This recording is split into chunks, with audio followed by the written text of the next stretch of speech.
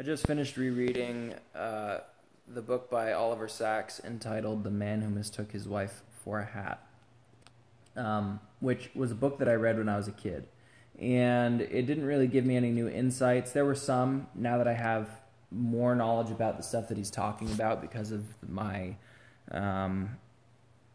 because of the stuff I've researched and read and studied over the past 12, 13 years. I had a better understanding of what he was talking about than I did when I was 7 years old. What I was struck with more than the contents of the book and what the book actually gave me through its contents was the idea that a couple of ideas. First of all, the idea that the books that we read as children or read as children, if they are real books, not novels necessarily. There's nothing wrong with novels or fairy tales or fantasy or science fiction or any of that, but if they are real books that speak to real truths, that deal with real things in daily life, how much those books form us as we go forward, how much they form our vision, how much they form the things we dream of improving and doing and pursuing, and the things that make us curious and catch our attention. It made me wonder how much that the written word specifically, written well by people who genuinely care and can genuinely communicate what they're thinking, how those things affect us as we go through life. And I think they affect us a lot. Thinking back while reading this, thinking back to at being a kid and reading and really enjoying reading books written by doctors because of how clearly written they were, how categorically they were laid out. They weren't confusing, they weren't complicated. While they dealt with maybe complex issues, they weren't it wasn't like reading philosophy, which for me is extremely difficult to grasp because they're just words on words on words. There's no practical application of it. It's just talking to talk. And whereas doctors are very practical, they're very the ones that write and are successful and do well at writing are very grounded, very practical, and very clear in their communication. Dr. Sachs is a great example. Dr. Paul Brand is another great example. Elizabeth Kubler-Ross is a great example. They're just very straightforward. They're just very clear in what they're saying. They communicate the point without a lot of fluff and without a lot of extra circling the point to get to where they want to go.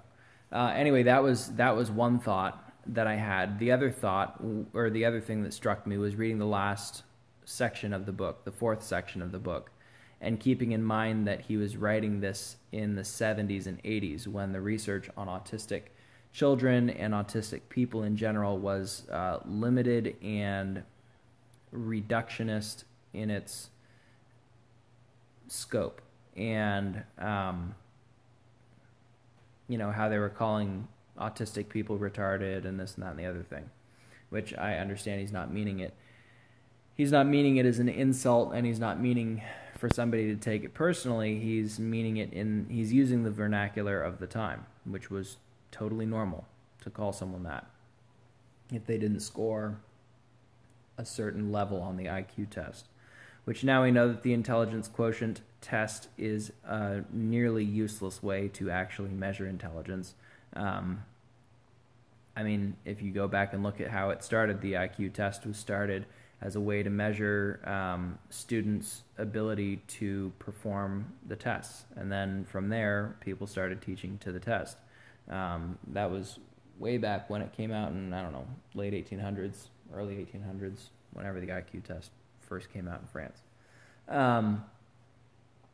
Anyway, all that to say, you don't measure an autistic kid based on IQ test because they're gifted in ways that normal humans, that normal people, that neurotypicals cannot be gifted. And he gets into observing some of the stuff that they were doing. He was talking about a set of twins that could that could that could see. They didn't just calculate or know or memorize prime numbers, but they could see prime numbers up to 12 digits long. Which, if you think about that, to be able to generate, to be able to think of in your mind, which I'll get into it in a little bit of what they're actually doing, to be able to think of prime numbers up to 12 digits is insane and takes an incredible amount of computing power. Now, and he's talking in there, he's incredulous about how their brains work and, well, what algorithm are they using to be able to calculate this? And he talks with different mathematicians who are like, well, you could use these spatial reasoning calculations to do this and blah, blah, blah. But that's not what they're doing. They were actually seeing the numbers. And what's interesting is that the research that they've done now shows that, or more recently, shows that autistic people, specifically autistic people heading towards savantism, they can calculate things from their body. It's not their brain necessarily. It's an interface from their body. So that they can predict calendar dates, which he references in there. These guys could predict what day of the week it would be. You pick a date from here to 40,000 years from now, or 40,000 years in the past, and give them that date, and they will tell you what day of the week it will be accurately. And that is not something that they calculated in their brain. That is something that comes from their viscera, that comes from their gut. And the beauty of being autistic is that you can feel that visceral reaction, and you can feel that visceral intuition, and you see it as if, and so it makes you wonder how neurotypicals can't feel that and can't see that. Neurotypicals can only use their brain to calculate, right? Autistic people, autistic savants, can actually use their body and their brain, and they can practice using their body more to calculate it. The research gets more in depth and whatever, blah, blah, blah, but it makes it instead of, so just because autistic kids and autistic people don't fit in with how society wants them to fit in, doesn't mean that they're retarded, doesn't mean that they're slow, doesn't mean that they're incapable, doesn't mean that they're not gifted beyond what neurotypicals can actually do. It just means that maybe they can't speak because their energy is focused somewhere else. Maybe they can't interact with you the way every other neurotypical interacts with you. But why is that a problem? Why is that an issue? And so you end up running into problems in our hyper-moralistic society where people have to conform and have to be machines, and if you're autistic and you run into that, you'll be relegated as useless and retarded and slow, and put him in a hospital or treat him as a lesser person. Whereas in reality, chances are they're more intelligent than the neurotypicals that are relegating them to that lower status. But just because they can't communicate clearly, or their signals are crossed in such a way that they cannot express themselves through normal patterns, doesn't mean they're less. And that was something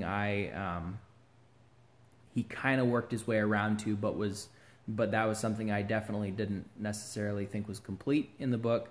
Obviously, I think the book is it's a touchstone, just like Kubler-Ross's On Death and Dying, just like Paul Brand's The Gift of Pain, all these different books that were written at the time, that were written at the edge of the envelope of medical knowledge of the time.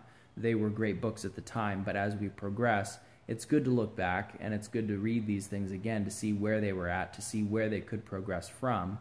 But it's also good to read the research being done now that shows that things have progressed, understanding has progressed. But at the same time, we learn from history that just because we think we know everything about a topic doesn't mean we actually do. It just means that the newest thing on that, the deeper study of that topic, has not been reached.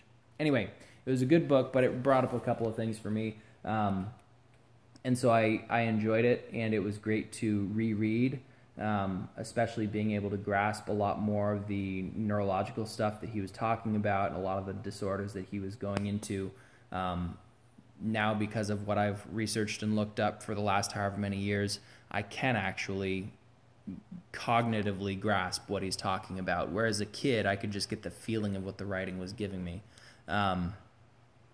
Again, speaking to the autistic thing, writing and words speak to me. You get emotion through it in a way that neurotypicals won't understand. Anyway, all of that to say, it's a good book. Man Who Mistook His Wife for a Hat and Other Clinical Tales is what it's entitled. Dr. Oliver Sacks is who wrote it. Yeah, on to the next one, I guess.